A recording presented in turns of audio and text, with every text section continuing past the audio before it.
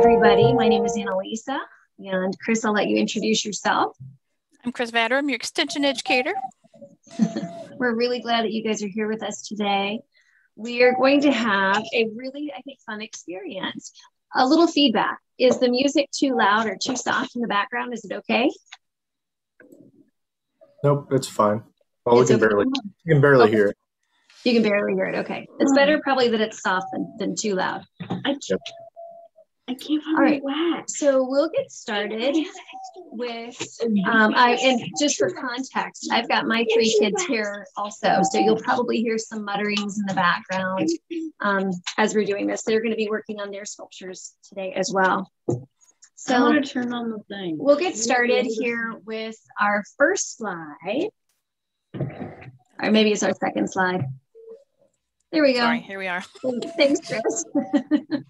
So Chris and I have introduced ourselves. I'd like for those of you who are on screen to introduce yourself as well. If you would please just share your first name, your club, just so we can kind of know where you are in the county and why you chose the kit that you did. Okay, and I'll begin just to give you an example. So my name is Annalisa. We're part of the Mayor Riverside Club. And I actually chose 2. I ordered 2 kits. So I chose a bear and I also chose the orca. I'm only going to be working on one of these today though. Okay. And then I'll pass it around to whoever else is out there. Saoirse, if you want to go next, you're welcome to. My name's Saoirse. I'm part of the Carver Coyotes Club, and I joined because it sounded interesting. Okay, and which animal did you choose? And I chose a wolf because it looks a lot like my dog. Very cool. Good, thank you, Saoirse. How about you, Nora? My name is Nora. I'm not sure what club I'm in because I just changed clubs and I don't remember what the new one is. And I chose the wolf. I don't know why, I just thought it was cute. Okay, very good, thank you. Is Sarah next? I'm Sarah, and I chose the orca because I thought it was cool. Cool, and what club are you in? Oh, I'm part of the... And then here's my brother. Hello, I'm John, and the kit that I chose was because I really like wolves. And I'm also part of the Pleasant Valley group. Okay, very good. Welcome to both of you. Glad you guys are here today. Do you 3 want to introduce yourselves? No, they're all shaking their head. Okay, so hey, I've got Hayden, Savannah, and Aurora here. You want to introduce yourself? I'll put my head in.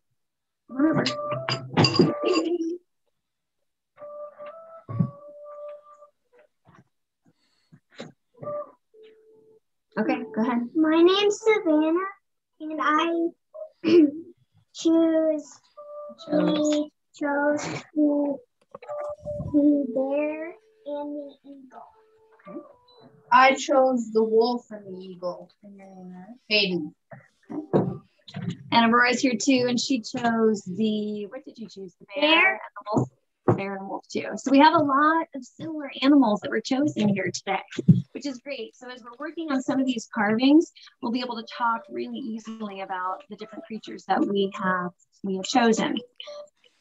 So now let's just dive into, I'll just do a quick review of what we're going to be experiencing today. They're going to be interwoven stories and songs, and you can hear a little bit of that music behind me. We'll go through our kits and look at the different parts so that we understand what they're all about. And then we have a series of videos that you'll be able to watch because Chris is going to be broadcasting them. And those have various tips and tricks for carving successfully. And the company that put this together, the SoapStone Creative, has done, I think, an amazing job of assembling information to help support us in our process. And so we're going to lean on them and the videos that they've already created pretty heavily. And then we'll talk a little bit about SoapStone, some of its properties and uses. Okay. So let's go, Chrissy, can you shift us to our next slide? I don't know how to do that. So first, let's begin by getting set up. So if you guys reviewed that information that was sent to you, you should have a piece of paper or a tarp or towel or even a plastic bag beneath your surface just to catch dust and drips. You're going to need a few paper towels or an old towel that can get messy. Here's mine, for example. A shallow bowl of water, and that's for dipping your creature in. And we need to dip our creature and our tool in the water consistently to help keep the dust at bay. Okay. A pencil or even a permanent marker can be a useful tool as well. If there are certain areas that you want to mark on your blank, your animal or your creature blank, so that you'll file down to that point, okay? And then an old cloth or a piece of foil, and then a hair dryer, and those can be set off to the side because those are going to be much later in our work, okay? That's when we're getting ready to wax, right? So now let's look at our kits and the things that are in them, okay? So you should find, and you may just be unloading your bag and looking at the parts right now, and that's just fine. We've got our hand-cut soapstone shape, so a bear, a wolf, an orca, or eagle, whatever creature it is that you have. You've got a carving file. You should have 2 grades of sandpaper. One is reddish and the other one is yellow. You should also have a polishing wax. And so it's almost like a long elongated bead of wax. With this kit also came a couple of Q-tips and then a little polishing cloth. And then we'll use the polishing cloth for buffing with the wax later. And then last but not least, you should have gotten an instruction sheet. And that's obviously going to be different for each of the creatures. Okay. And then so just setting up your surface, your work surface, so that you've got the things that you're going to be using later, like your sandpaper and your wax, your polishing cloth and your Q-tips. Set those off to the side so they don't get dusty, and they'll still be at the ready for you. Okay. One of the biggest tools that we're going to have to employ here is making sure we're constantly dipping our creature in water, and that helps to keep down that dust, but it also helps to protect you, because if you're breathing in that dust, it's not so good for your lungs. Okay. And so by keeping your stone and your tool wet, that will help to protect your lungs. And then as far as later, and we'll talk about this in the cleanup section, when you dispose of that water, make sure it's outside, or you can even water a plant with it. Just do not dump it down the drain. Your parents will be very unhappy with you for doing that. That sediment can clog your drain, and we don't want to do that, all right?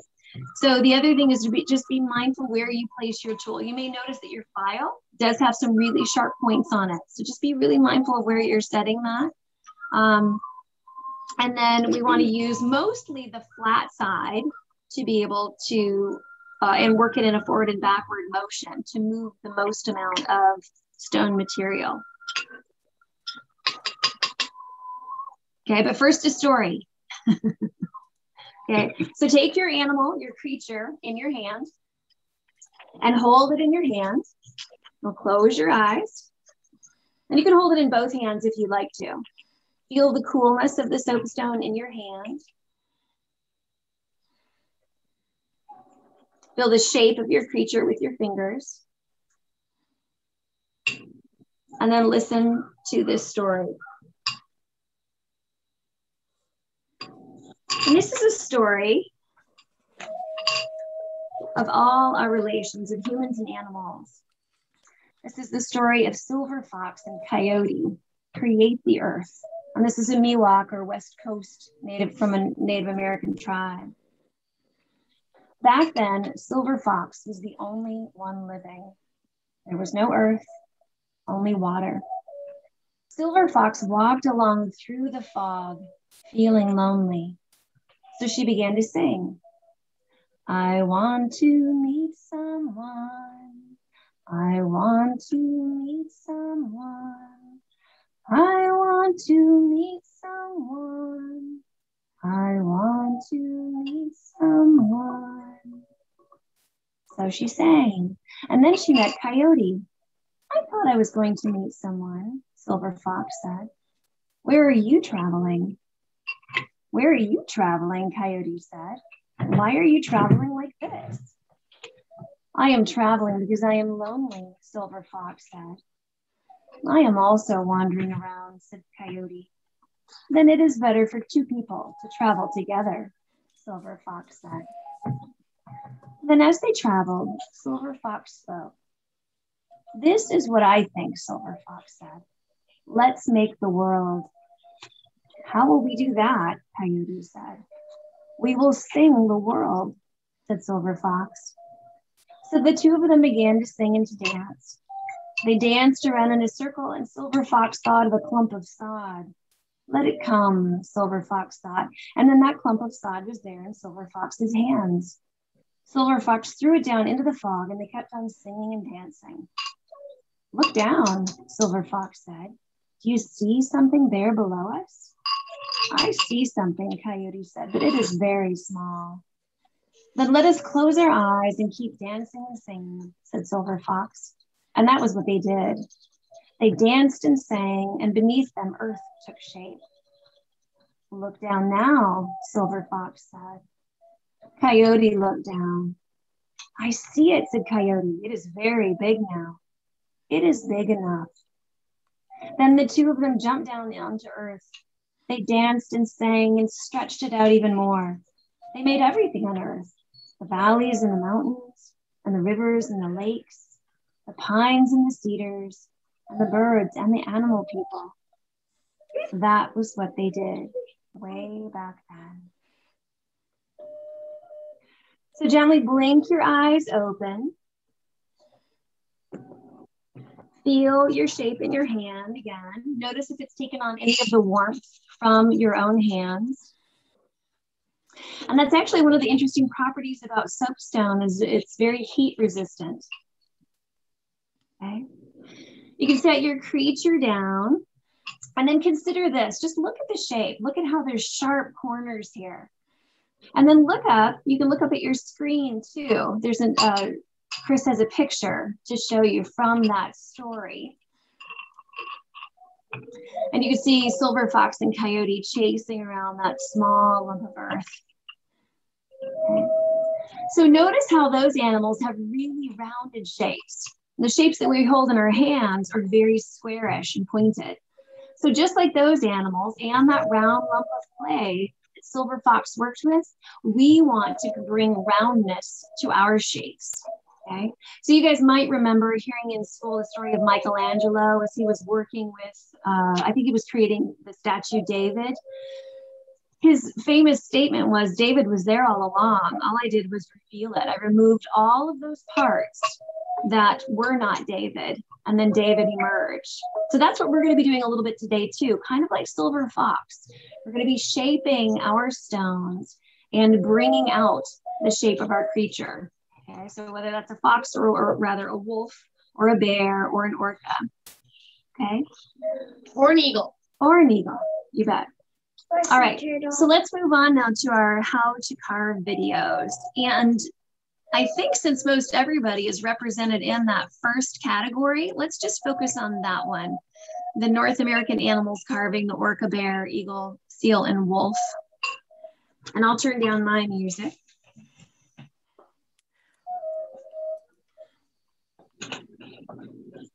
And you guys can hear. Let me know if you what can't. they're going to tell us.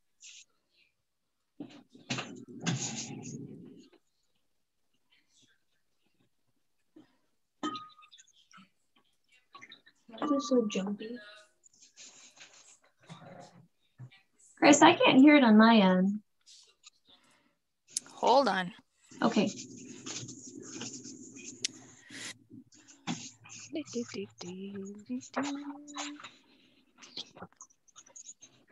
All right.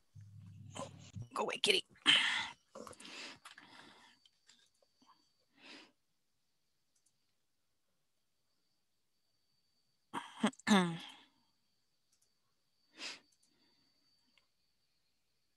Carving, and we will go from a raw stone that you already have, and we're gonna transform it, shape it, sand it, and wax it until it became a unique, beautiful art piece ready for gallery exhibit.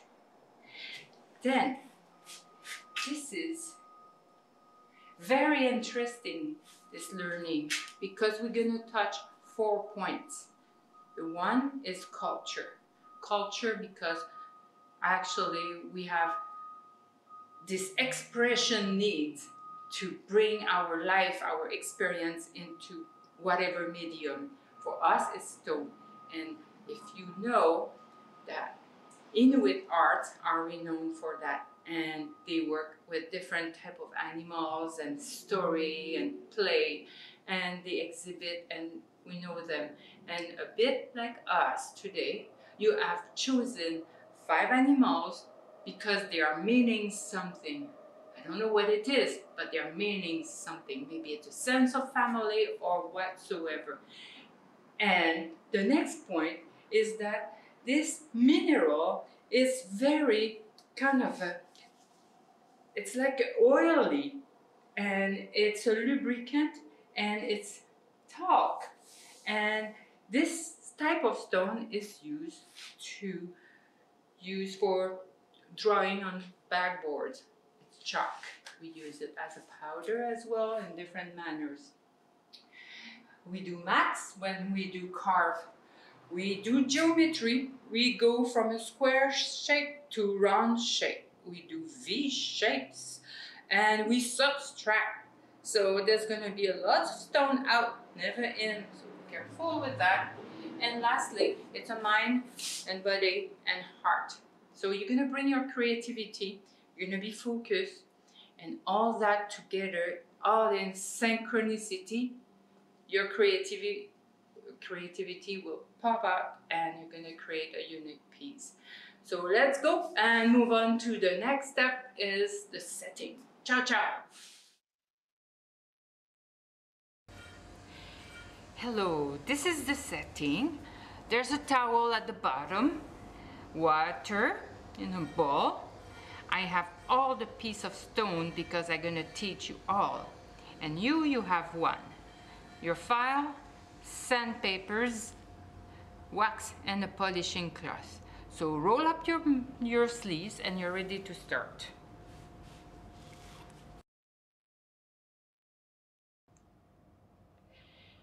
I will discuss about safety. This file, this is how I like to hold it. In my hand, I put my pointy finger on it like that. 1, 2, 3, hold it tight, and this is pretty safe, very sturdy. We use water to actually keep the dust down, and we will work that way. We wet the stone, we wet the file, and we keep our hands behind the tool. So that way we are very safe in our way of working. Otherwise, if you put your hands a bit in the front, you can actually scratch your fingers, and it may kind of hurt. And then we rinse all the dust, we clean our workspace, and off we work. You hold it with your finger tight, tight, tight. You see my knuckles are getting white. It's because there's strength in that. I hold my stone from behind, and I push and I push, and I rinse often, and that way no dust in our nose. We're safe, and we have a beautiful clean work. Step number 1, this is to round the back of your stone, and round the back or the body of your stone. Wherever I wet it, we're gonna work on those areas So now you will understand exactly what I mean. So you can even draw it with a bit your wet finger, what I'm talking about. Now I'm gonna work only on one because it's gonna be just the same for all of them. So let's say I have the eagle here. I wet my stone. I'm gonna work here in the front on the chest and the wing. I wet everywhere and I will round the wing from the back of the head to the end of the tail. I turn. I will do the chest.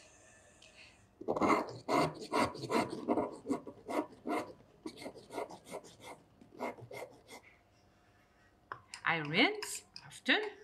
And now what? I continue on the other side as well, from the neck to the bottom.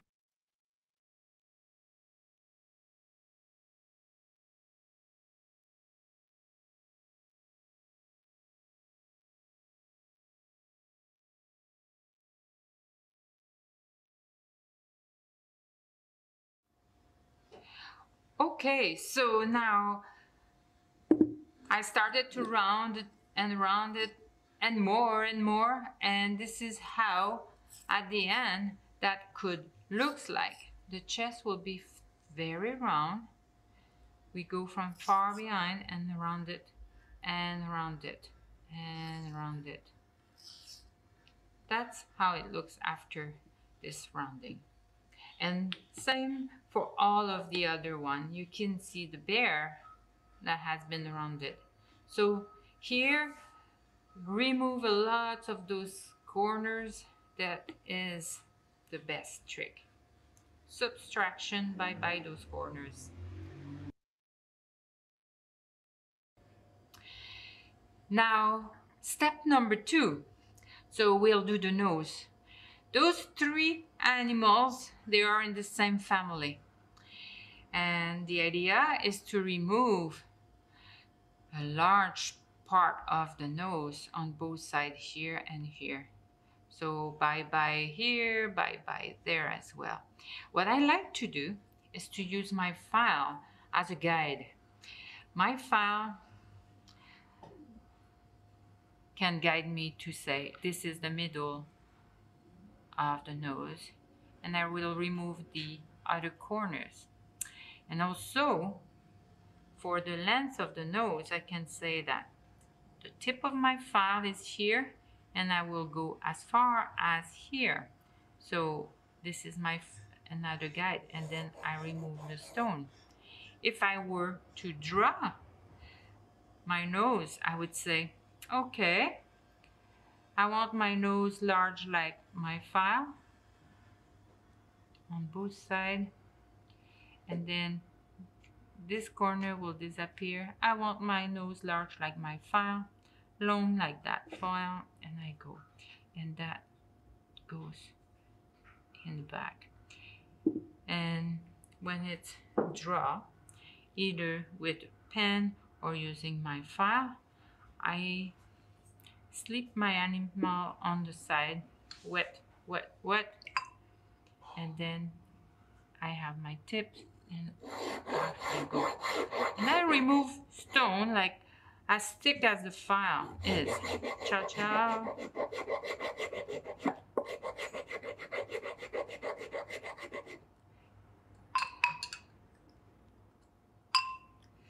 You see, start to get thinner, and the same.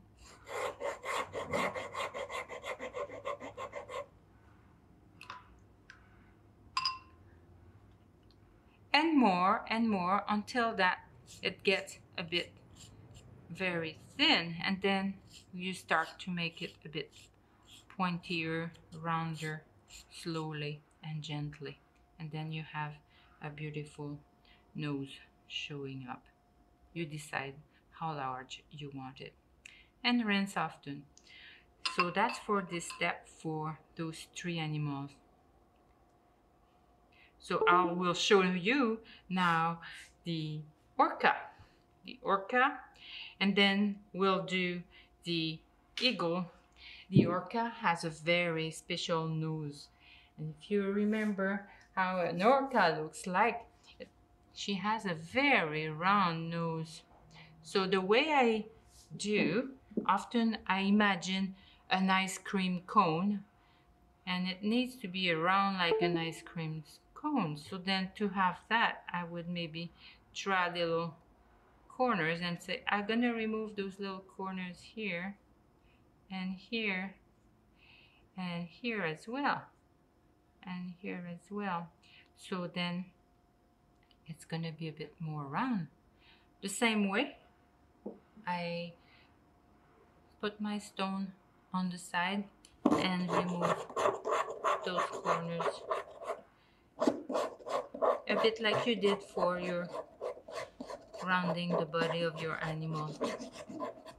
And slowly you'll see that it starts to be round. And you do the same on the other way. And then I'll put that here. Those two works together. And then for my eagle has a very pointy nose. So I have a choice. I can say, I'm gonna draw a line like that, or a line like that, or I can say, I'm gonna draw a line like that. Either way, you have a guide. You're gonna remove those corners here, and then your beak is gonna start to be pointy. Put it on the side.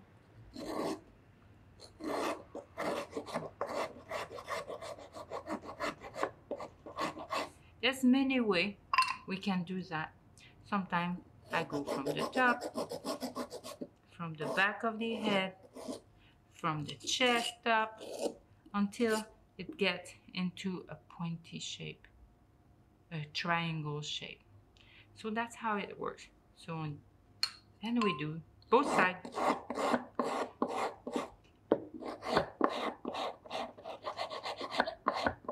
Looked often? It's on its way. So I would remove until that I have my beautiful shape, and I'm satisfied, and off we go. So this is the nose step. Thank you and bonne chance. Good luck.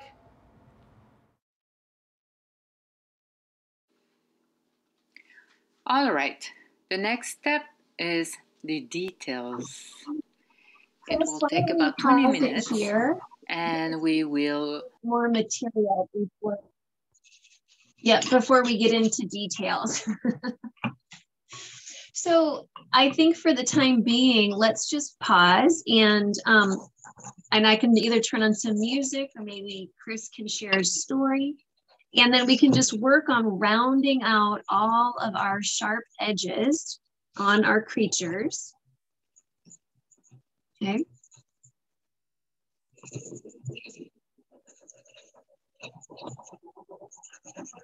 And then probably in about, why don't we give it about 10 minutes, and then we can see where everybody's at and see if we want to move into the lines for legs and moving into some more of the details, either creating a tail for the bear, or I think the wolf tail wraps around the side of the wolf. So seeing how to bring those features into play.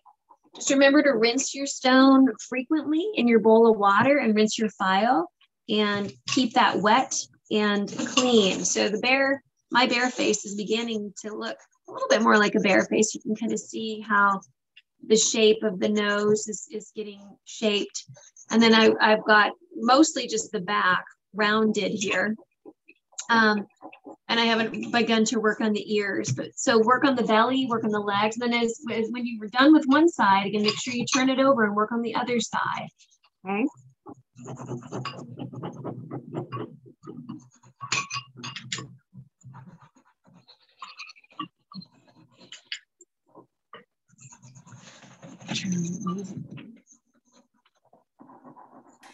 All right, I'm going to read the story.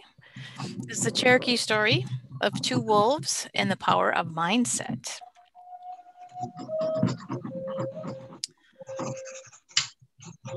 The story of the two wolves is an ancient tale that has been part of the Native American tradition for generations. Although the exact two wolves story's origin is unknown, historians typically attribute the tale to the Cherokee or Lenape people. The story of the two wolves also has several alternative titles, including The Wolves Within, Which One Do You Feed?, Grandfather Tells, and The Tale of Two Wolves. The story features two characters, a grandfather and his grandson. The grandfather explains to his grandson that there are two wolves fighting within him, which is an image that serves as a metaphor for the man's inner sense of conflict. The conversation between the two men goes like this. I have a fight going on in me, the old man says. It's taking place between two wolves. One is evil.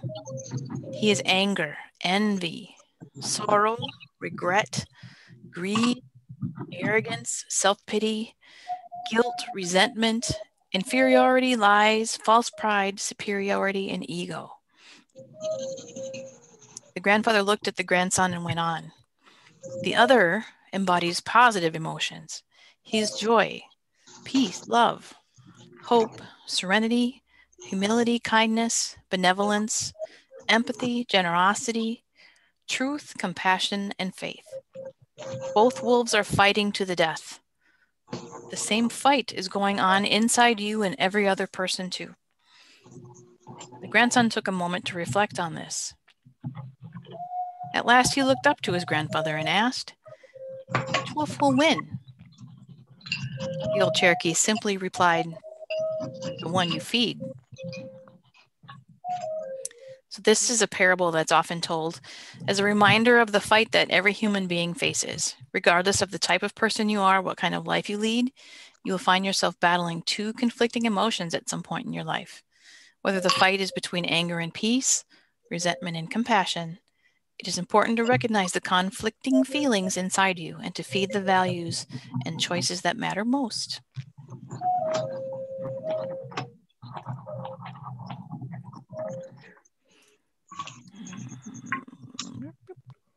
I love that story. Thank you, Chris.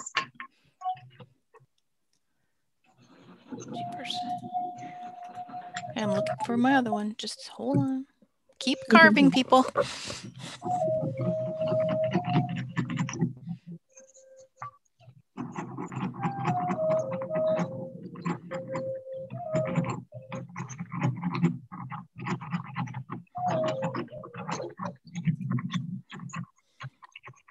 There we go.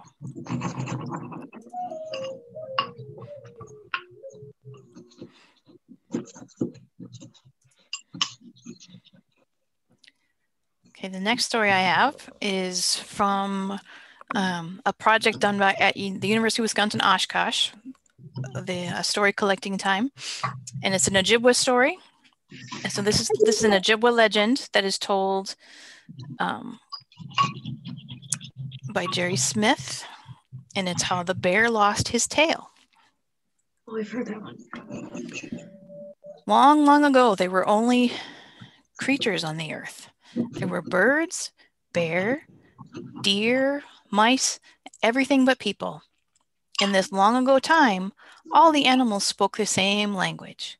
And just like some people nowadays, they played tricks on one another and made each other laugh. They also helped each other. So it was with all the animals. One day in the winter, when the lakes had frozen, but before the winter sleep, Bear was walking along the lake shore. As he was walking, he came upon Otter, sitting near a hole in the ice with a pile of fish. You've got a mighty big pile of fish there, Bear said. How did you get them fish? Instead of telling how he dove down into the water and caught the fish, Otter decided to trick Bear. You see, back then, Bear had a long, bushy tail. He was very proud of his tail, and all the animals knew it.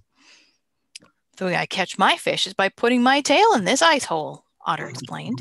I wiggle it around once in a while so the fish sees it. When a fish bites onto my tail, I quickly pull it up and out of the water. That sure is an easy way to catch fish, Bear said. Do you mind if I use your fishing hole?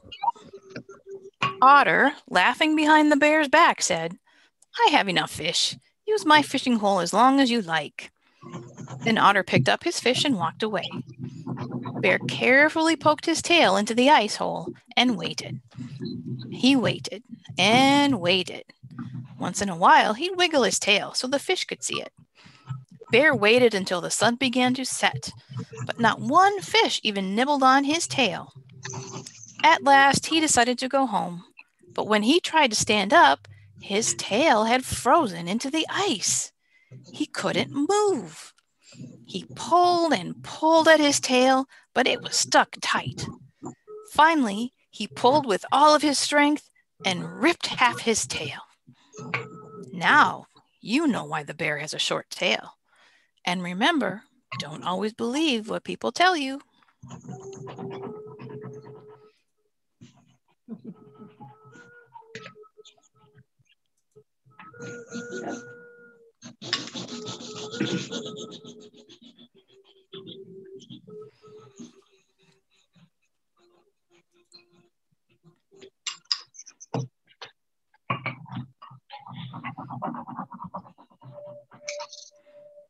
Look at mine.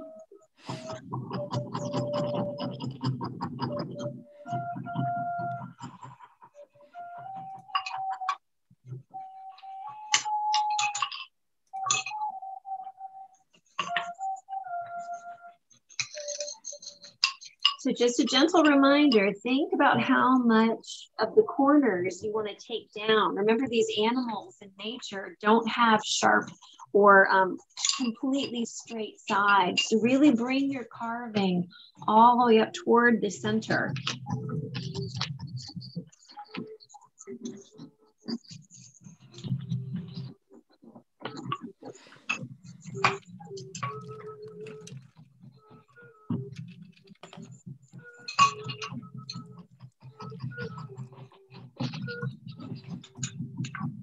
Remember to dip it often. Keep your dust down.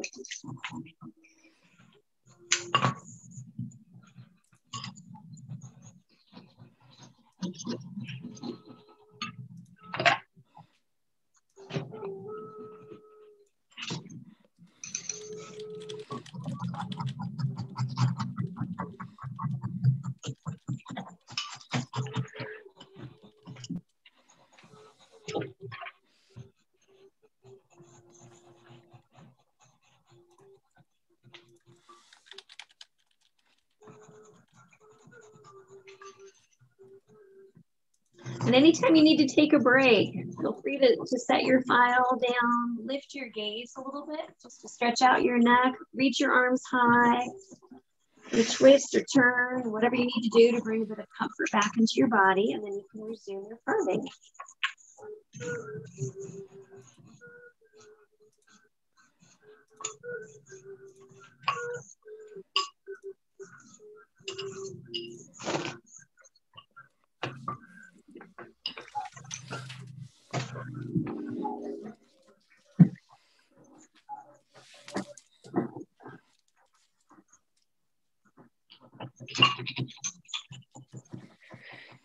You might have noticed as you're moving your material with your file, as you go back and forth, you scrub, if it's wet at all, it kind of creates this foamy stuff.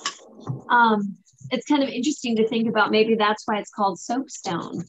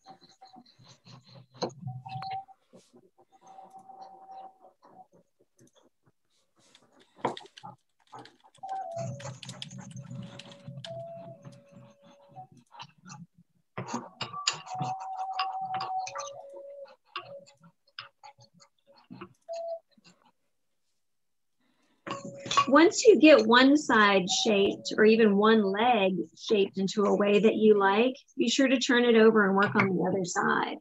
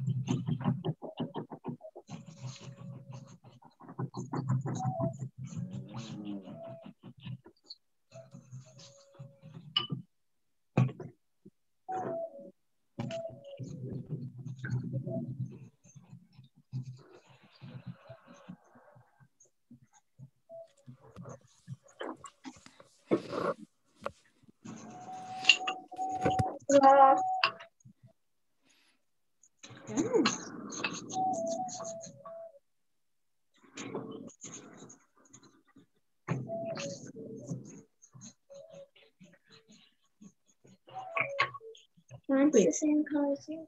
Wait, how come mine is a different color than all three of yours? All of the stones are a little bit different. I know, but yours are all the same color.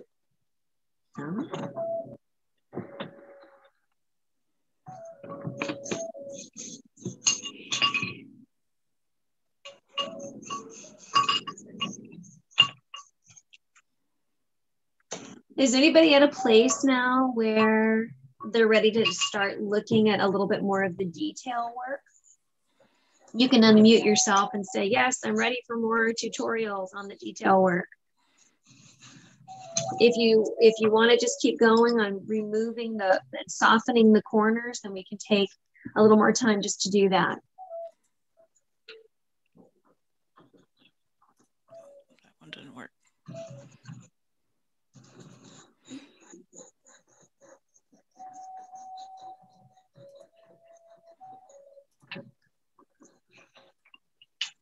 I'm going to just guess based on the quiet that we need more time just to soften the corners. So we'll keep working. You guys are doing great. Make sure you continue to wet both your stone and your file, keeping that dust down.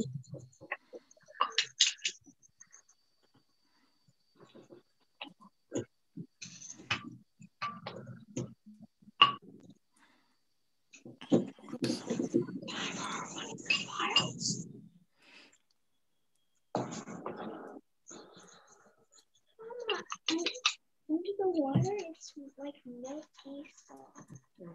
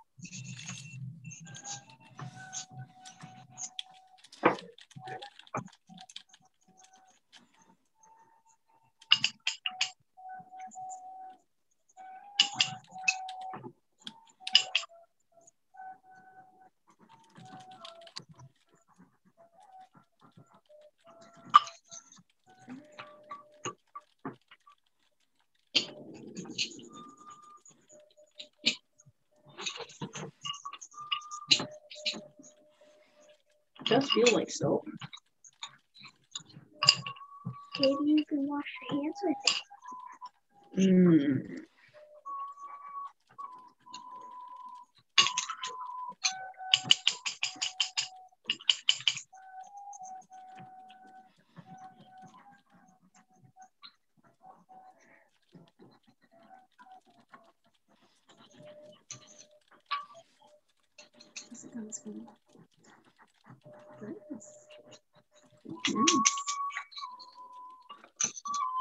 Rinse your arms. Can you go in between the feet? Yes, that's what we're going to be talking about. Just a few minutes. I already did that. Okay, just make sure you do it evenly. And you may not want to do the back. Well, I don't know. We'll see. We're supposed to a little. Oh, okay. But not quite as much.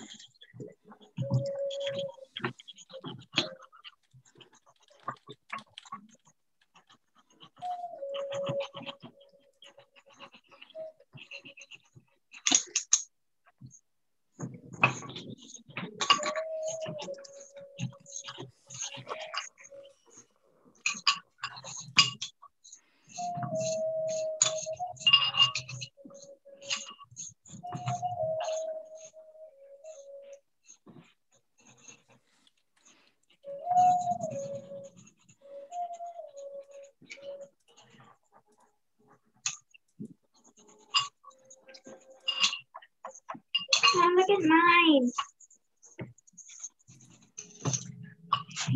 Nice.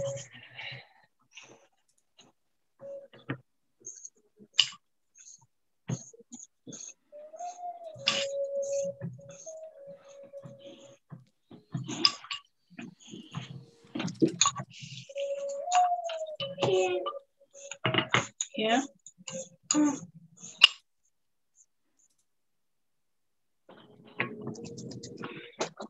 All right. I am getting to the point myself where I'm starting to feel that a few of the details, tips are going to be useful. My bear's face is starting to come together. I still need to give some attention to his ears, but the rest of his body, his back, and his sides and his belly are rounded. So I think it might be a good idea, in case people are getting to that point now where they're ready to start working on details, for us to turn on the remainder of that video. She gives some really great tips on how to shape the legs, the ears, and the face, and even to create a little bit of a tail, particularly for the bear. She also talks a little bit about the tail fin and the nose of the orca.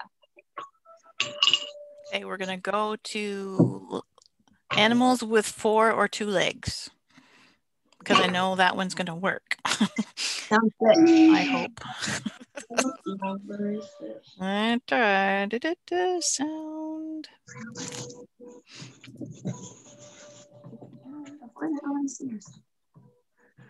Okay, let me know if... When we have an animal with 4 legs, 2 at the front and 2 at the back. There we go. To be a little bit faster, we can do a pre-cut in the front legs and a pre-cut in the back legs. And then we can file all the way through all 4 legs to make it easier. This is a great way to speed up the process. You can go as deep as you like. It's really your preference.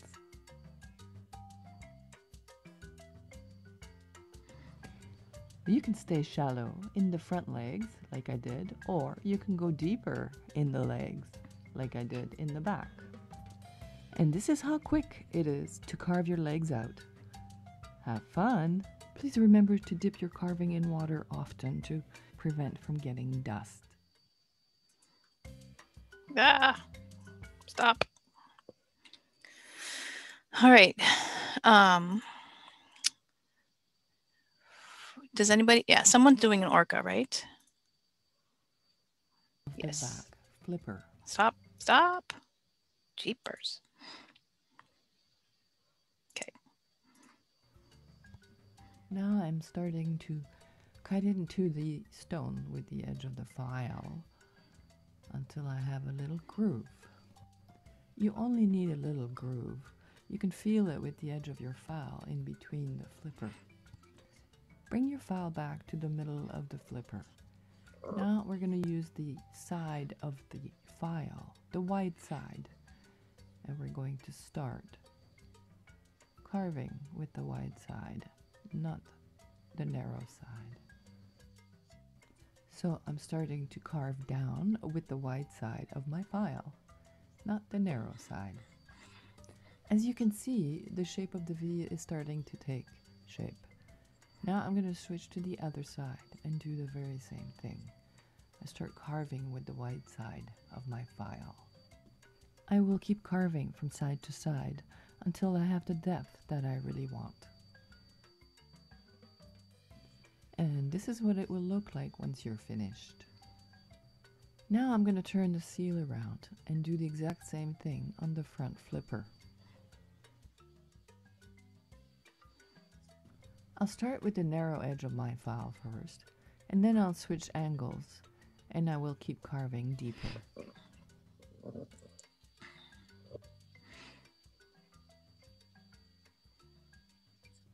It's up to you how big you would like the front flippers. They can be slightly bigger than the back flippers, and they can also remain thin.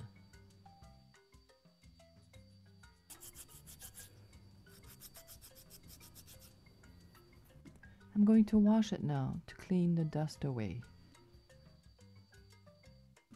You can play with the shape a little bit more, making the flipper go sideways a little bit more than your other flipper if you like.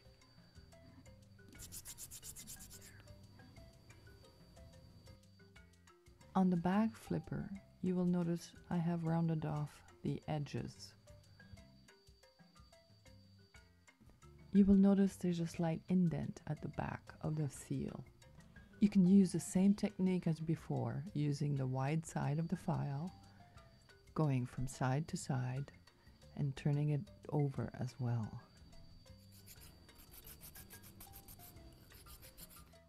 I can also round it off a bit.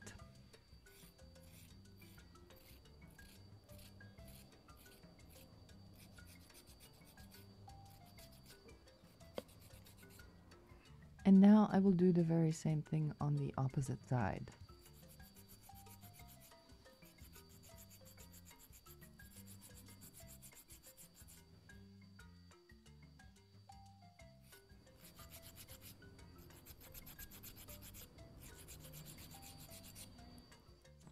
And this is how quick and easy it is to carve your flippers on the seal. Have fun!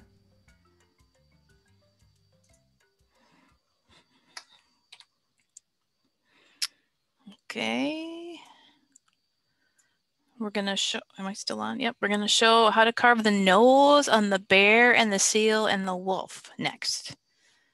I'm pretty sure we've got bears, seals, and wolves out there. So hold on, but let me make sure I've got the right one.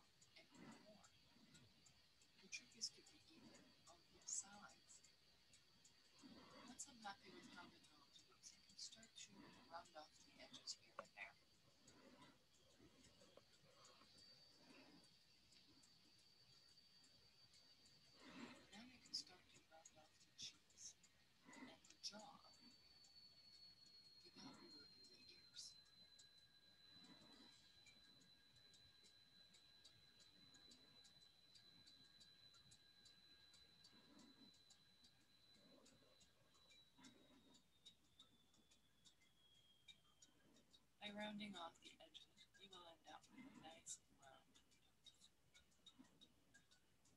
Have fun with your stick too.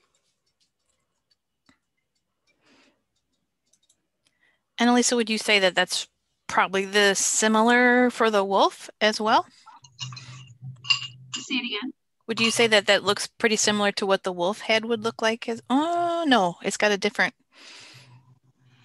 Well, the bear and the wolf head are relatively similar as far as just shaping them, bringing it to a point. Right. You know, that's true also of the orca. Except the orca is more rounded and smooth, and the bear and the wolf are slightly more sculpted. There's just more facial detail there. In the first video, if you forward to about the 10-minute mark, I think was where they had the details, and that gives quite a bit of information on lots of the creatures. So that might be a useful spot to go. The first one? The first one that we watched, the first one that's listed on the top of that slide. Whoopsie, whoopsie, stop.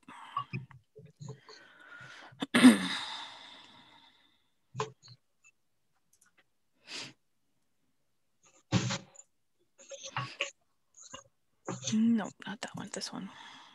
Stop.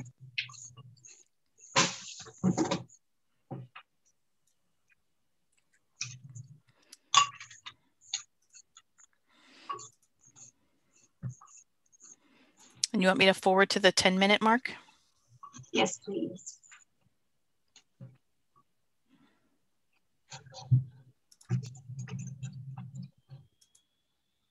You start to make it a bit pointier, rounder, slowly and gently. And then you have a beautiful nose showing up. You decide how large you want it. And rinse often.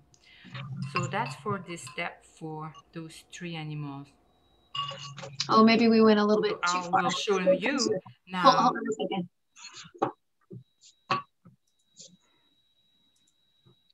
Is to use my file as a guide. My file can guide me to say this is the middle of the nose, and I will remove the other corners. And also for the length of the nose, I can say that the tip of my file is here and I will go as far as here. So this is my another guide, and then I remove the stone. If I were to draw my nose, I would say, okay, I want my nose large like my file on both sides, and then this corner will disappear. I want my nose large like my file, long like that file, and I go, and that goes in the back. And when it's draw, either with pen or using my file, I slip my animal on the side, wet, wet, wet, and then I have my tips and off I go. And I remove stone like as thick as the file is. Ciao, ciao.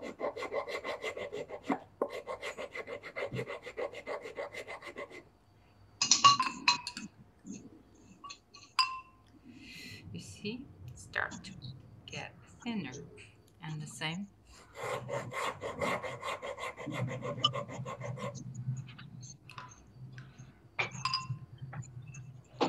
And more until that it gets a bit very thin, and then you start to make it a bit pointier, rounder, slowly and gently. And then you have a beautiful nose showing up.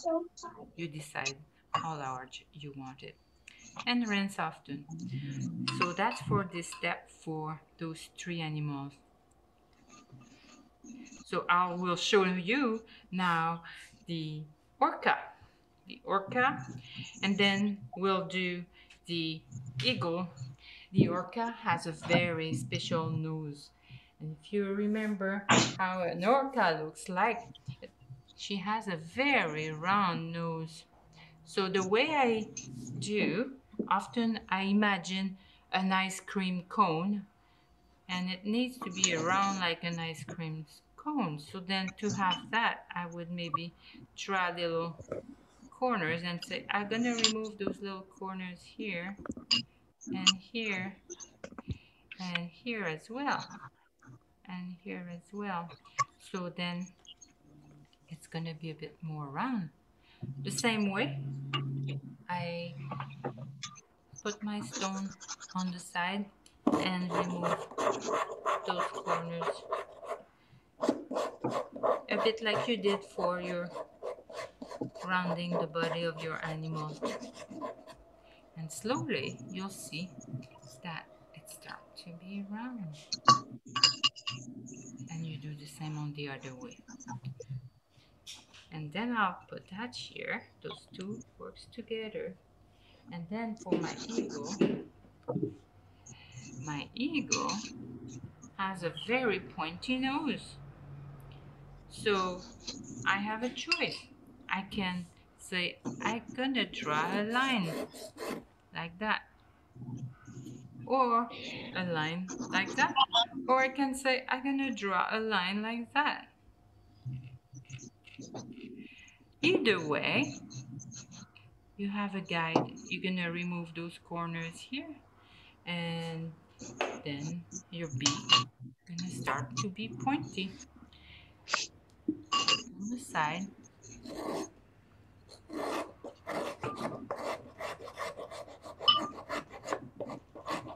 There's many ways we can do that.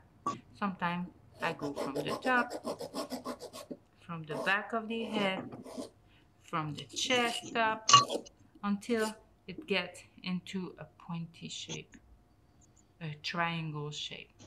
So that's how it works. So then we do both sides.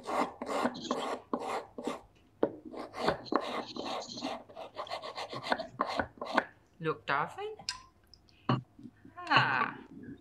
It's on its way. So I would remove until that I have my beautiful shape, and I'm satisfied, and off we go. So this is the nose step. Thank you and bonne chance. Good luck. Oh, here's. You want me to let it run? Yeah, let it run because this is more details that she gives us. And so I guess I'm Alright. quite The far. next step is the details. It will take about 20 minutes and we will sculpt on ears, on tails, flippers, legs, and perhaps the wings, perhaps. I call it a V technique. With a file in the middle of the head, we file a groove in the shape of a V. So this V will create a pair of ears. In the same fashion, for the wolf, you can put your file right in the head of the wolf and try to do long strokes to make the ears appearing. Rinsed often, that always helps. And the same fashion, you can start to put the details of the legs, and you will do that for the bear as well. You start with a groove, and then you will saw through right in the middle, and then you create your pair of legs. The same way for the eagle, you will use that technique. You'll see with this technique that you can go very far. After knowing this technique, you will probably be able to carve almost anything, I would say. And here I have the seal, and we can use that for the flippers, and also for the tail we will create also a V shape to create the tail shape as well. In my hand, this is the orca, the same way as we did for the seal. Again, I hold it with the tail away from my hand and I create the groove slowly in the middle of my stone. And I groove and I groove and I go down quite deep to really design a great form that will very much define those nageoires, flippers in English, I would say. On the back of the orca, there is also this kind of a V shape, upside down V shape you can create to do the dorsal fin. And that's gonna just look good. You can work it from the side or from the top down. You decide what works the best. Just remember this V shape and that will help a lot. Now for creating the tail, this is very interesting. And I will use my imagination to create this flippers that goes out, and to do so I use my file as a measurement tool, 1 and 2. I put my finger there at 2 and I start to shrink that part just at this level of my file, and I do the same on the other side. I do 1 and 2 for the length of 2 files, and then I start to remove this kind of shape, and that works very well. Again, you measure from the tip 1 and 2, and about there you start to remove the extra stone that you want to give to get in order to have a beautiful curvy tail. And that technique will work very well for your seal. And I would say that you can go all around and make it thinner as you wish, yet not so thin because it can break easily when it's very thin. So, and then it's a matter of you to decide how far you want to go with grooving this tail and making the curve. And you see, you can repeat the same with the seal. So that's my technique, and you see from the beginning and the end how that differ. So have fun with that one, and that's another one that I have done, which is very technical. And if you have the vision, you can do it. I trust that very much so. And lastly, I want to talk about the eagle. The eagle is a very special one because we actually can engrave the wings. And to engrave the wings, I use the corner of my file. And I design it by curving my wrist naturally, like we are doing. And I design my wing. And then when it's designed, I can decide to actually accentuate the wing with kind of feathers and different details as you wish. So that's the work is happening with the corner of your file, and then you groove in front of the wing to actually make the wing stand out. So all in the front of the wings up to the chest, you'll remove the stone and the wing will start to really show as a relief type of sculpture. And that's about it. And at the back of the wing, you can also create a groove in the same fashion with a V-shaped type of little groove to differentiate the pair of wing. So you can go deep. It's up to you to decide how far you want to go. And then make your animal quite round a lot and revisit corners and bring it to a shape that you wish to have. Don't be shy with removing the stone. You're gonna have fun with that. So that's about all the details I wanted to talk. So this is quite a bit of work, at least 20 minutes, and I trust you're gonna have fun.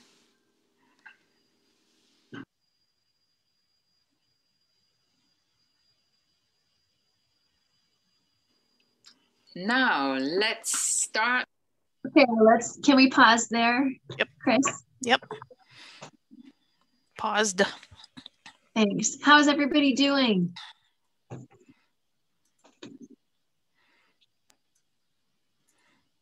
Lots of thinking, I guess. Yeah. Oh, busy hands too.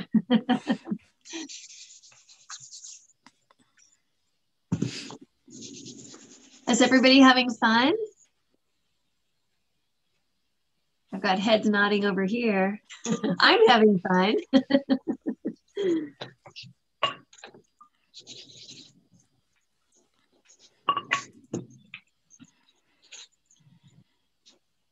Does anybody have any questions about what she had shared in the video about shaping or etching to create a line?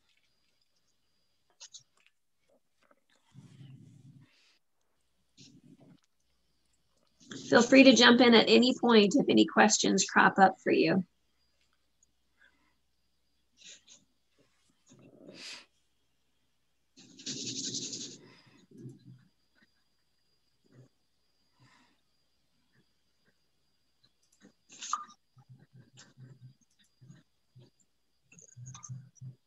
And I'm sanding mine already. You are.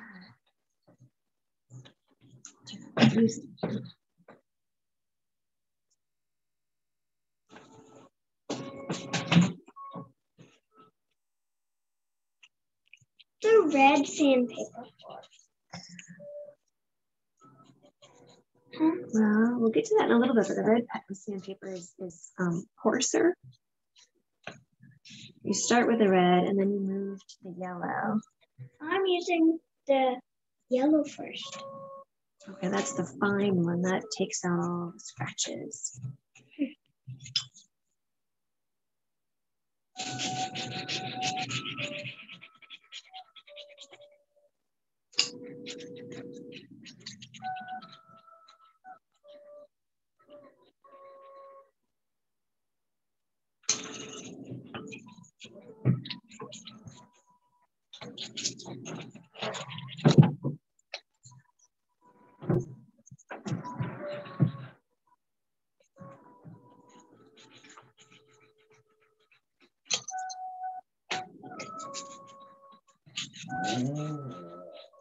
How do you know it takes all the scratches out? The red one takes out the scratches.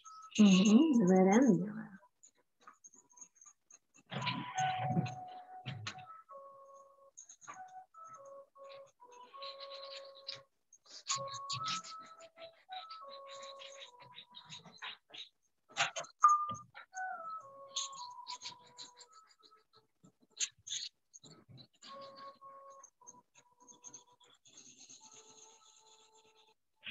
What happened to Hayden? Taking a break. Where did he go? Fine. To do what? I don't know, honey.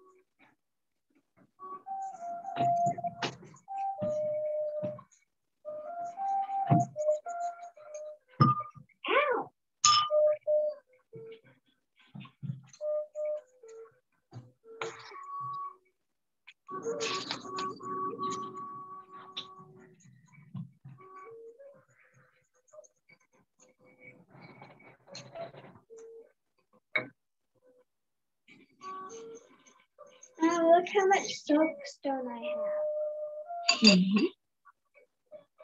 Millions.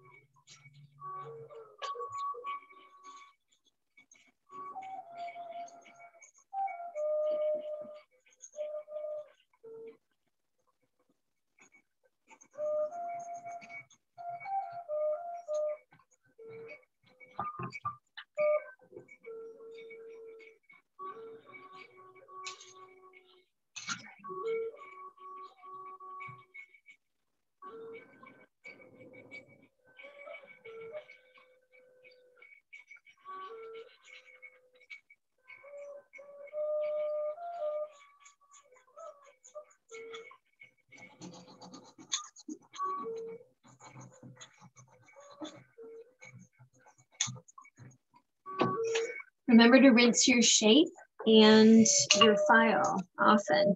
And it's okay if your water is super soapy from the SoapStone. That's just fine. you can just continue to use that water and just rinse often. A lot of that sediment will just drop to the bottom of your bowl. And then when you either water your plant or just toss it out in either the grass or the driveway, just make sure it's out of the way because it will leave that sediment wherever you toss it.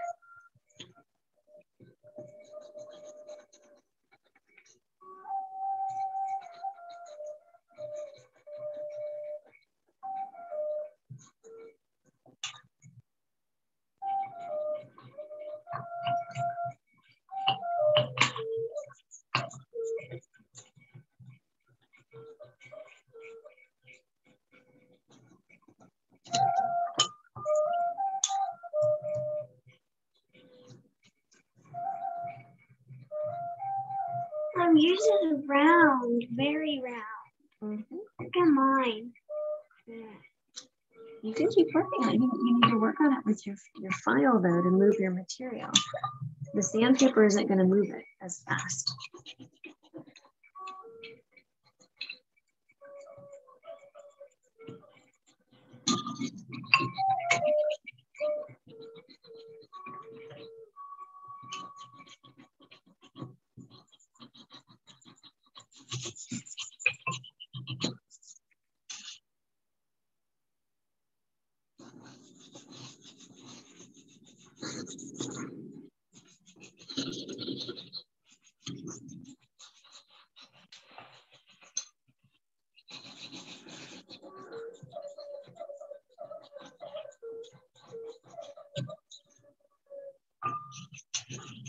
Let's take another minute or two to work on our project, and then let's just take a moment to show them and just see how everybody's doing as they progress with their creature. Okay, it's okay if it's not done. It may not even be close to being done. That's just fine. Just do a little check-in and see how everybody's doing. Find out if there are any questions.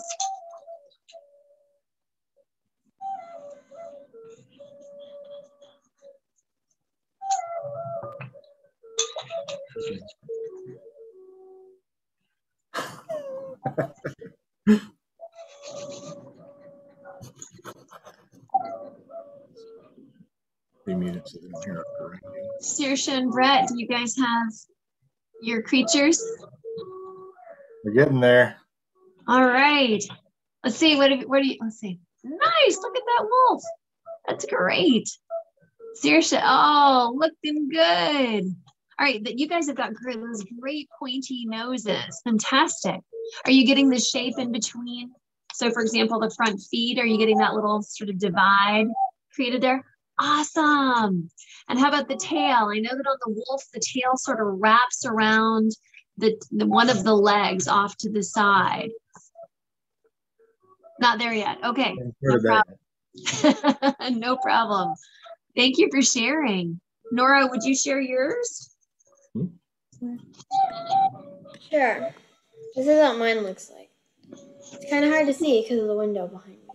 Yeah. Oh, there we go. Oh, looking good. Very nice. Thank so you've you. got your leg shape in the front. Can you hold it a little higher? Very good. How about your backside, your tail? Is it wrapped around the... I did not make the tail yet. Okay. All right. I think that detail is included in one of the videos, and it might actually be on your sheet as well. Let me take a peek at the wolf sheet.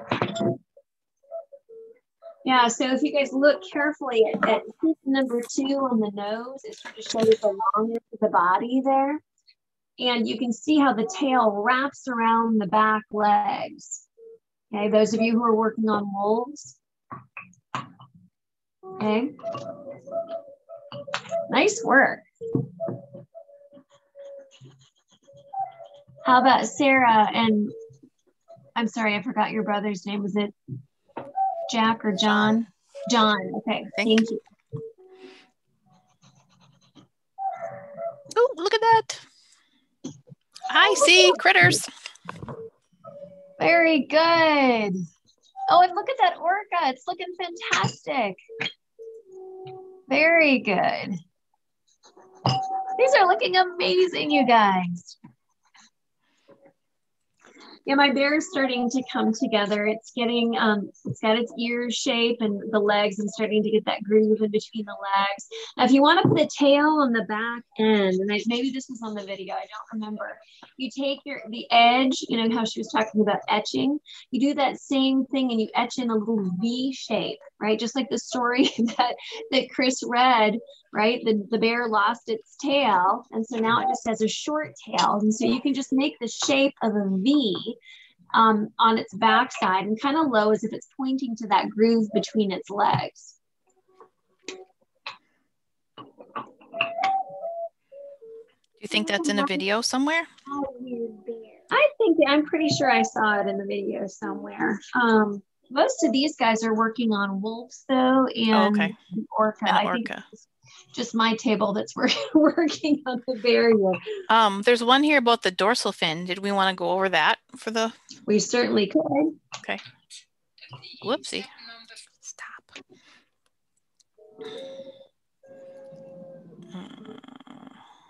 How to carve flippers? No. Here it is.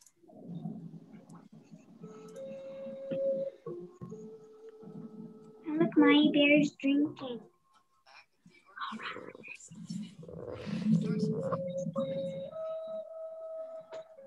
I'll mute out.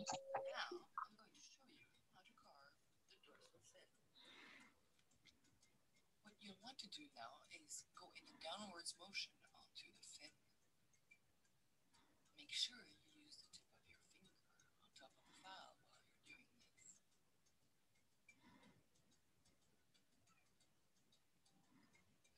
Let's switch sides and do the very same thing.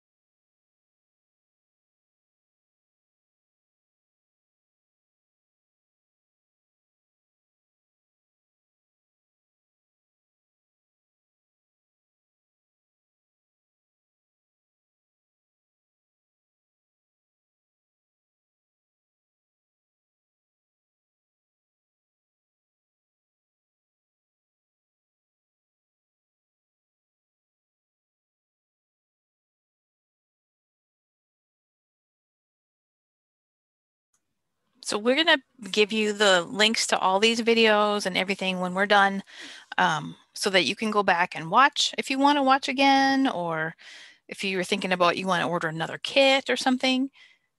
Remember, maybe you have figured out that we talked about that these kits came from Canada, and you're hearing her French kind of Canadian accent as she's teaching us here, which is amazing. So they do sometimes, well, we ordered them from Canada. I'm not sure, Annalisa, if when you found them, did they come from Canada, or were they probably in a US gift shop maybe, or? He got them for Christmas, and I just was looking at it and I was like, where is this company located? So that was kind of what prompted it all. This is too cool. We need to share this with Carver County folks, and it's going. So yeah. So on the website that we will share, there are these videos that we've been looking at. Yeah, I can't remember if I'm still sharing or if you can still see what I'm doing here, but you can go back and look at them or see the other ones over and over again. I think something too is a little bit of the history, which we didn't talk a ton about. But in some of the slides that we haven't, whoops, am I sharing? I'm not sharing. I will share the slides again. Ew. Yeah, we can look at the perfect. Yeah, the qualities of soapstone. So I'll just talk while you guys, how about that? I'll just do a little chatting while you guys carve. So soapstone, as you found, is pretty soft. It's a metamorphic rock, primarily made of talc. I'm not sure if you caught that. She did say that, but she, talc, and that's why it's so crumbly. And talc is also what is chalk. Oh, I need to, it's not working. Here it is. There we go. Sorry, wasn't working there for a second. Non-porous, heat-resistant, non-absorbent, and resistant to acids and bases. So there's your science lesson for today. I do think that I have heard that people are sometimes use soapstone as a countertop. Yes, in their kitchen. Exactly. It's used as countertops, and that's the beauty of it, is because it's resistant to acids and bases. So for example, tomato juice or grape juice doesn't stain it, and it doesn't etch it like it'll etch a lot of natural stone surfaces. This won't etch.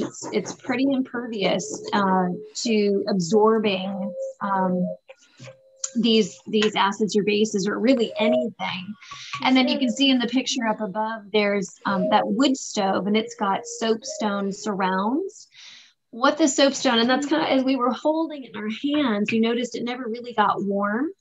Well, interestingly, soapstone will take on, after a significant amount of time, the heat, but it also releases that heat extremely slowly. So it'll continue to warm your space for up to 24 hours.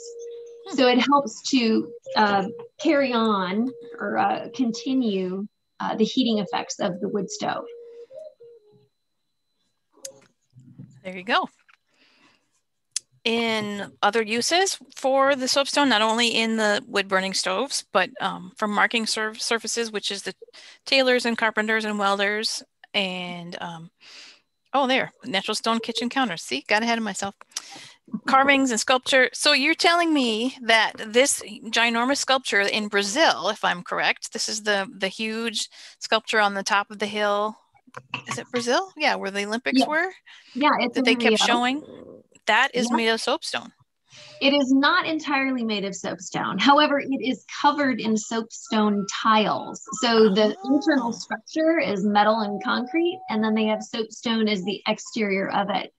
And it was locally mined there in Brazil. Unfortunately, that resource has been tapped out in Brazil. And so they're having a challenging time finding tiles that will match that same color, that those same, well, I mean, even just looking at yours, if you happen to have somebody next to you who's working with the kit too, just notice the different colors that are present in the soapstone, and they show up just very differently. The one on the Christ the Redeemer statue is gray, I think. It's a very soft gray, and I'm finding that my bear has kind of a green hue to it.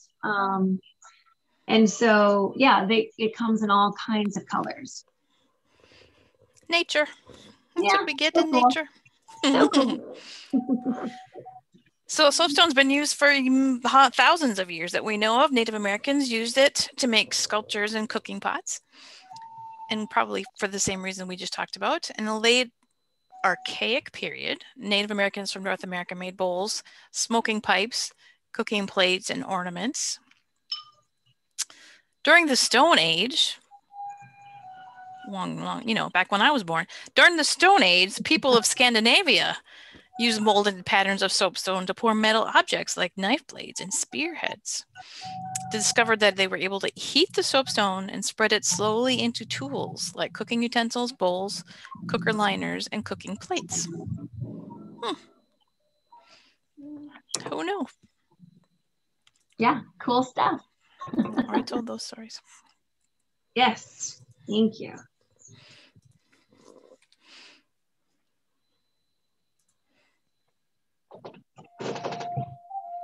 Is anybody getting to the point now where they're ready to start sanding? I'm just looking at the time and I see that we have a little over 15 minutes left.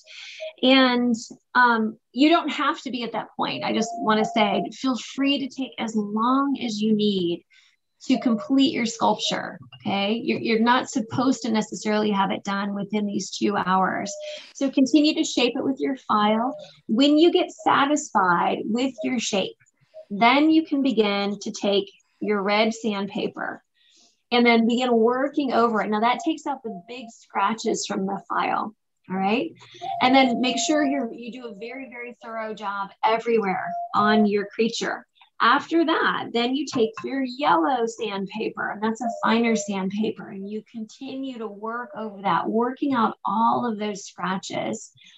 And then once you feel completely satisfied with that, and I think we do have a slide on this too, then you can bring in the wax. And this is on your care sheet too, or on your how to carve sheet that you received, okay? Then you take your wax. But before that, you'll take a piece of either foil or an old towel and set your soapstone creature on that. You'll heat your shape with your hair dryer for about 2 minutes, because remember, soapstone is pretty impervious to heat. And so you'll have to heat it just to warm it slightly. Then you'll take your wax and rub your wax all over your shape, okay? Then your buffing cloth is this little white piece of flannel here. And you'll begin to buff that wax and take off any extra wax debris on there. So make sure you get into all the little corners and all the little bits that you have on your creature. And then you want to let it cool. You should let it cool completely before you begin that buffing process. Otherwise, it'll just take all the wax off onto your cloth. Okay. So follow your instruction sheet very carefully. All right. That's got all of the details here that you're going to need for your finishing process. Okay. And then I guess one helpful tool, let's see, does it say that? Yes. So on the sanding, instruction number 4, on the sanding bit, make sure you dip your sandpaper in the water to help continue with that polishing effect. So water, as you can see, water is really, really important to working with soapstone. I don't know if it's as important in working with other stones, it may be, but clearly with soapstone, it's really vital to work with water on all of your tools, on your sandpaper. And then of course, to let that dry, I think before you even do your waxing portion would be an important thing to do. And then one other point, because soapstone is so soft, for example, Hayden received his eagle and part of the corner of the eagle's talon was chipped off. And so I want to encourage you to be really careful with these, because soapstone is soft. If you drop it, it can chip, on those corners where the feet or the claws are, maybe a nose or an ear. So make sure that you are really careful with your shape so that you're not dropping it, especially on a hard, for example, tile surface. Okay, so make sure you tuck it into a safe place. All right, we'll keep shaping here, keep working on your creature. Remember to turn it over, right? If you're working on one side and that you're looking at it, you're really liking how it's coming out, make sure you turn it over and you've got sort of a mirror image, if you will, of whatever that is on the other side to the best of your ability.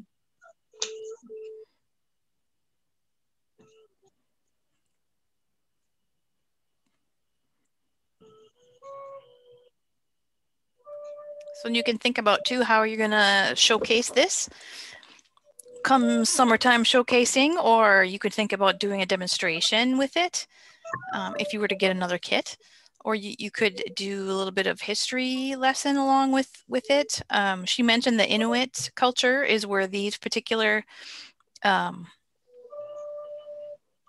icons, I think, are originally from. These are native from the Inuit culture on the West Coast. Am I right on that? Yes. Well, I Okay. think both Inuit as well as the Tlingit tribe.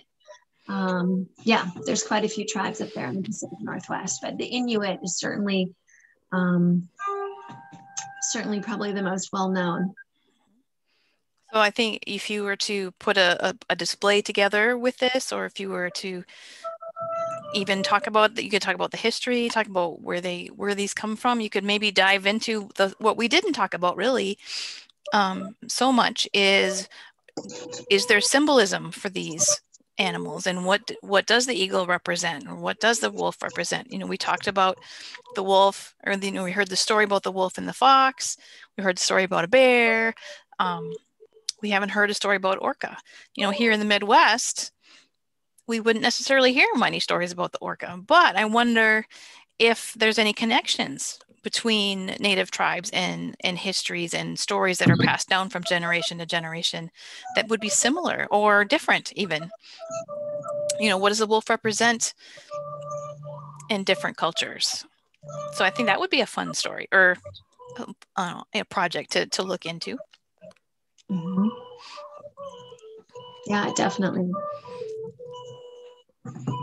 And on that same note, there is, well, there's some things that you can do. There's a little contest that the Studio Stone Creative is offering,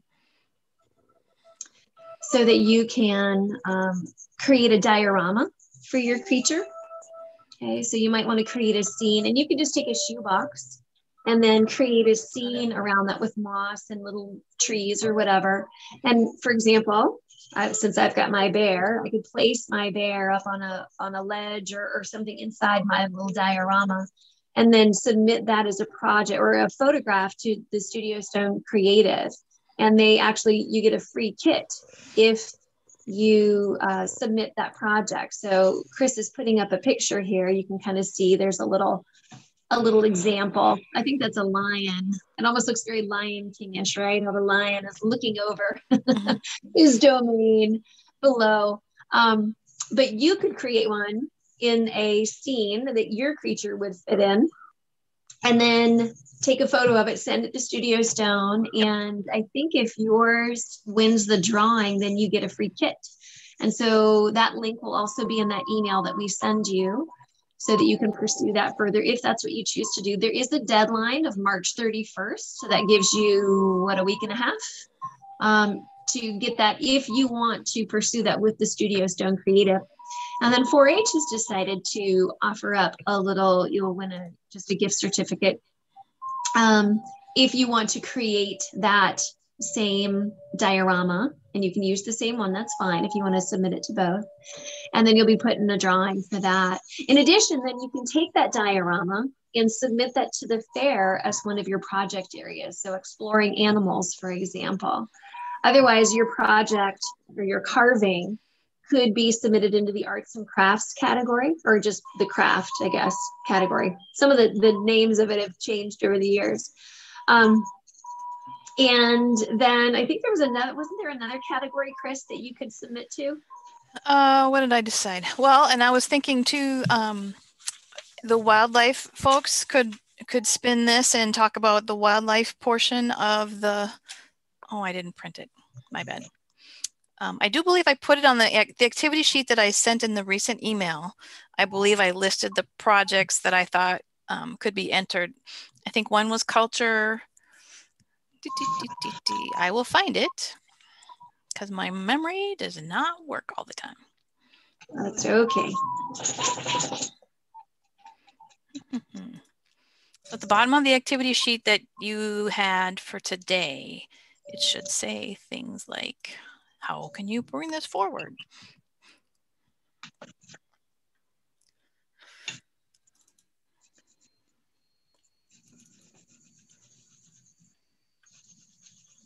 Oh, not there.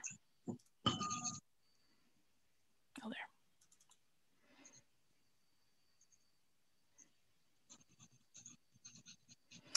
Crafts projects, culture, and wildlife hours. Yep. The diorama thing I talked about, demonstrations. Maybe you could teach a class to clover buds. You could take what you've learned or take some more, you know, and have this as an inspiration and maybe do some storytelling for some clover buds at a meeting sometime, or we could make it into a county activity for clover buds. That would be fun.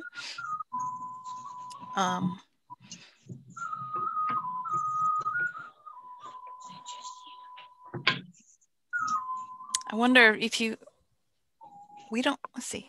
I think there's other counties that have like speech contests and you could do a speech on it. You could do a speech.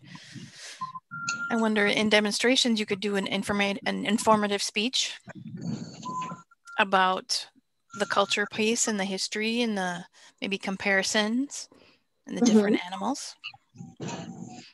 Could even do it for school, I imagine. Absolutely.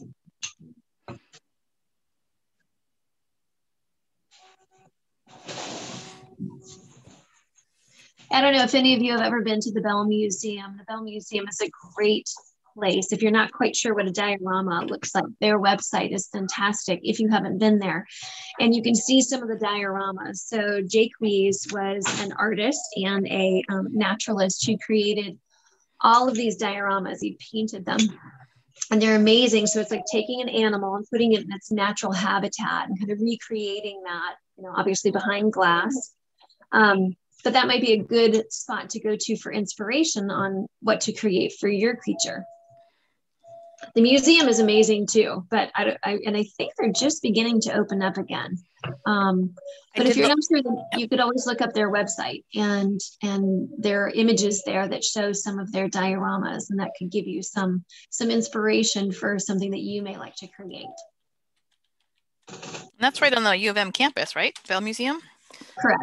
I mean, they just opened they were opening a new space recently, and then I think the world imploded. Nora says she loves that place. Yes. I'm excited to check it out someday. Yeah.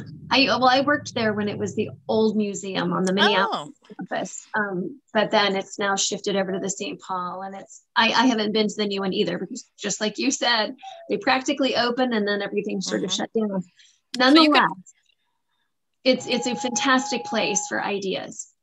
So you could really make a diorama in a shoebox or whatever box you may have coming to your front door these days. Any old box would do. So Definitely. you can use things that you have at home and paint and images from magazines, all kinds of stuff. So you could get creative and recycle. And Yep, exactly. Great suggestions. We've got about 5 minutes left, so I don't want to neglect the cleanup part. Okay, and we talked about it a little bit at the top of class, or at the top of our meeting here. And the important part to remember, well, first is your care of your little creature, right? After you finish it, and just again, follow your sheet. It's got all the information that you need there to take you through to the sanding. Just make sure you wet your sandpaper as you continue to work it. Or start with your red, then move on to your yellow, right? That continues to polish and buff that surface.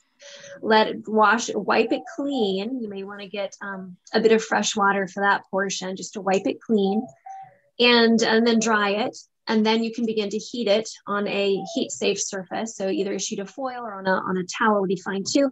Heat your stone, rub your wax over it, let that cool, and then you buff it with your white cloth. And then for the cleanup portion, as that's resting and off to the side, you can clean up the mess that you've created. And so mostly I just have my paper here. I've got my file. I've got my very wet and soggy rag. And then I have my bowl full of extremely soapstone-y water.